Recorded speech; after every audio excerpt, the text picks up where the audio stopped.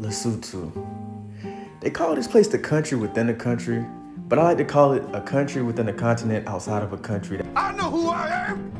I'm a dude playing a dude disguised as another dude. It's very similar, right? Like, I didn't know anything about this place until actually visiting it. I had a homie that put me on last minute, like, Well, you can just go to Lesotho. Go to Lesotho and for like a couple of days, for like 3 days or a week. You know what I'm saying? And then you come back.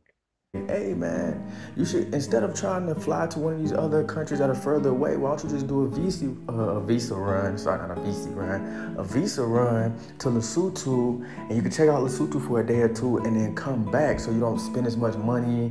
You know, I know you got a lot of stuff going on, so why don't you just do this? And I'm like, well, I've never done a visa run, and I'd have to say it is very convenient, but it can be somewhat of a hassle. When it comes to people working outside of the actual main borders, like at the airport, I would say the service you're gonna get is gonna be a little bit slack. So I had an issue where I was supposed to get 30 days, but the guy wrote or stamped me for 7. So when I reminded him, like, hey bro, I was supposed to get 30. He just writes over it with a pen. So then a few days later, I'm thinking, you know, he's the official, so it should be fine. A few days later, I go to the bank to go withdraw some money. They ask to see my passport. Lord behold, hey, this looks like you changed it. We don't know if you're here legally or illegal. I'm like, bro, even if the date was changed, it was still within the time period I was supposed to be in the country. So man, this country was actually a pretty dope place, man. It's not, especially in Maseru, there were only 2 malls, and I'll cover those malls in this video. But to go on and say, oh, I did this and I did that, I was only there for a limited amount of time. So this is just gonna be a recap. I'm not gonna go into specifics about, hey, this and that, because I only stayed 2 places. I only visited 2 malls. I ate at 2 places. You know, I didn't really get to do too much, but nonetheless, I did get to see a lot in the time frame from the border to where I was lodging at, and then, you know, back and forth. So infrastructure-wise, this place right here, I paid about 40 USD per night, but the people were outstanding. They were amazing people, really kind, really informative, really helpful. I actually went out to the club later that, or not a club, it was like a restaurant slash lounge thing, and actually got to meet up with the hostess and stuff like that. She was a cool woman and everything. So beyond that point, as far as infrastructure of the roads and stuff, the roads were, you know, a little rough, needed a little work and stuff like that, but it wasn't nothing that you couldn't, you know, maneuver around. As far as my lodging here, it was definitely, the internet was up to par, didn't have any issues with like gaps in between the doors or bugs or anything like that. You know, everything was so like structurally sound. It was actually quite affordable. I think it was great for its price point.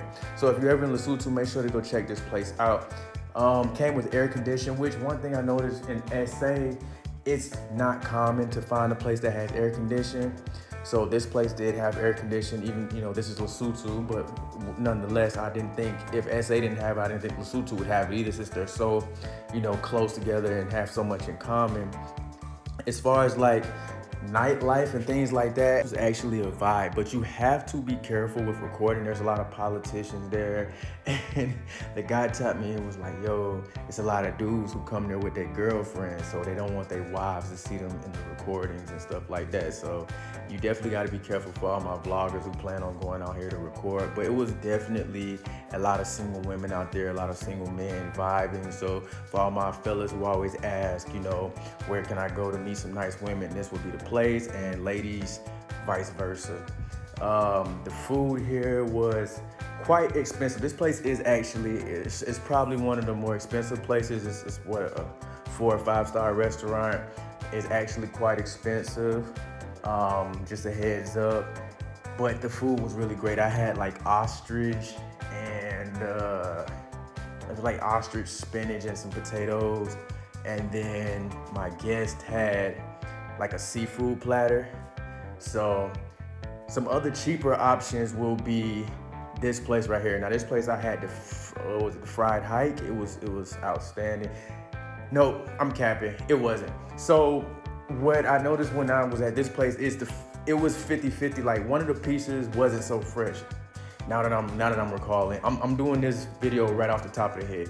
So one of the pieces was not so fresh, and I wasn't upset, but I was kind of disappointed. But nonetheless, my guest enjoyed her food, and you know, it just was what it was. This place wasn't expensive at all. It was kind of like a little fast food joint, but as you can see, it was really populated.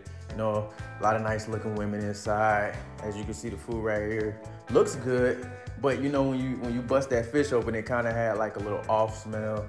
Her food looks great. She said it was great, so it was very reasonable, quick, and ready to go, hot and ready, you feel me? This place not only reminded me of South Africa with the exception of colored people and a bunch of white people. There is said to be a bunch of Chinese people here. They say the Chinese pretty much run the country. I didn't see as many as I thought I would because she told me that the Chinese typically live off in like the greenlands, like they got their own area. But nonetheless, this place, as far as looks and development, it really reminded me of Tanzania.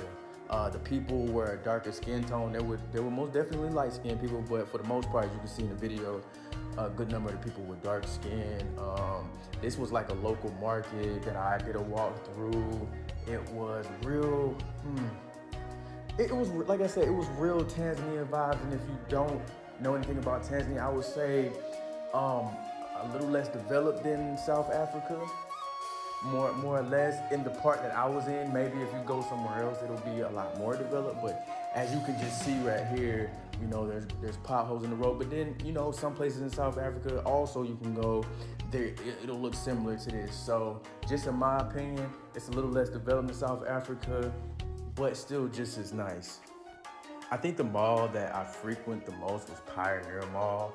In the couple of days that I was there, Pioneer Mall was definitely dope. They had a bunch of sneaker shops inside, all the typical stuff. They have a ShopRite here. I'm not sure if SA has ShopRite, and I know it's bad to compare two countries, but since they are so close, they're like brother and sister country, and it's the last country that I was in, I have to give like a base point. You know what I mean? I wouldn't compare it to, obviously, America. It's been a long time since I've been there. So, as far as like the mall, they had like ShopRite, which I don't typically see too often.